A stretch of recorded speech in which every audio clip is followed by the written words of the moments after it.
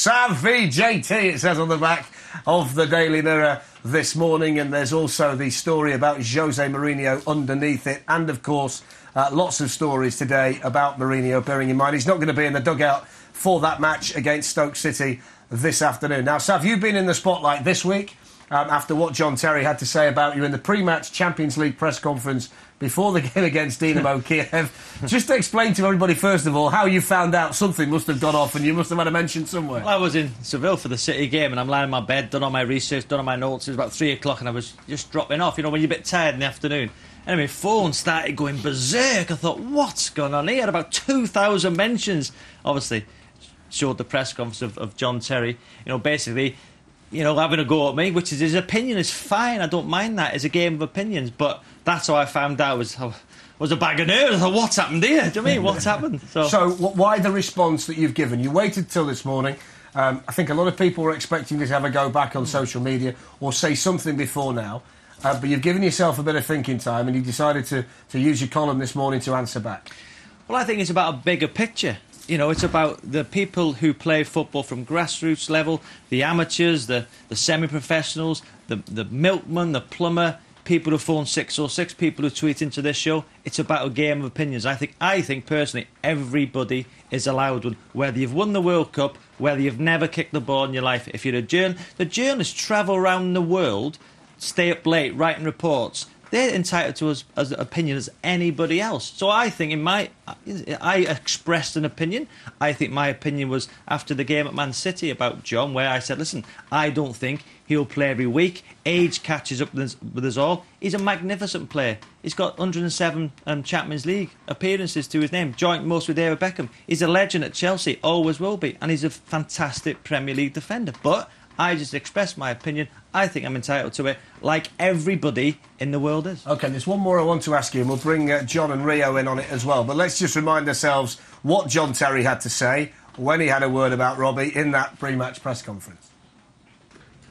I've come under criticism individually from certain players, individuals, you know, players who I've looked up to, played alongside, you know, and take it on the chin 100%. You know, the likes of Rio, Cara, Neville, we're talking at the very best that I've seen and come across in the game.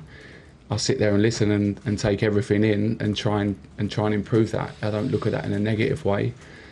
When certain other people speak, yeah, maybe not. Maybe I don't listen. Maybe I don't take it on the chin when players have not had a career, have played at a really bad level throughout their career and come for people that have achieved what I've achieved in the game. You know, Robbie Savage being one. You know, he's dug me out a couple of times, and it's, listen, as a footballer, an individual, you take it. And as I said, I'll take it all day long from the very best, the Rios, the Carragers, the Nevilles. All day long I'll take it. Other people, no. What he went on to say was you wouldn't take it from people who've had no career, and that's what really got you. Well, that's his opinion. I didn't do bad. I got every ounce of energy out of my career. You know, the thing that got to me more was the sycophantic laughs of the journalists in the room. You know, because indirectly, if I didn't have a career, what was he saying about the people in the room?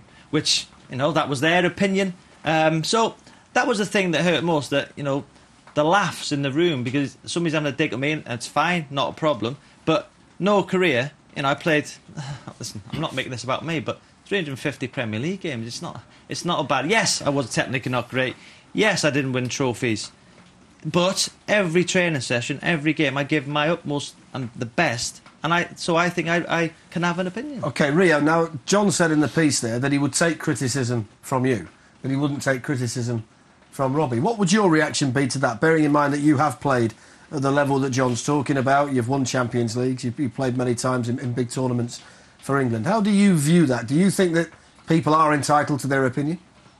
I think, as Robbie said before, it's an opinionated game. Everyone's got an opinion. That's what's great about this game that we've played and we watch, etc.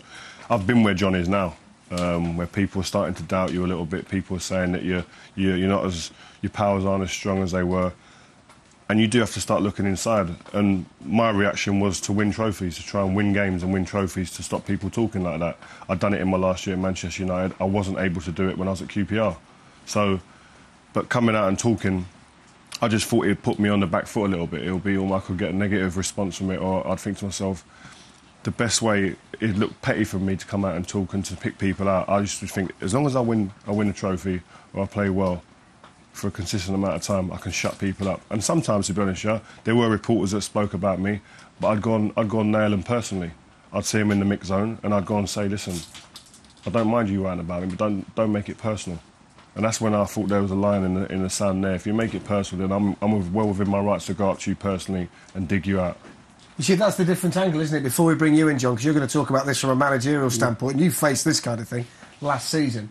Rio's made an interesting point there. Rio said when people make it personal. Yeah. John made it personal with you, didn't he? I think so. You know, the no career jibe, played at a really bad level.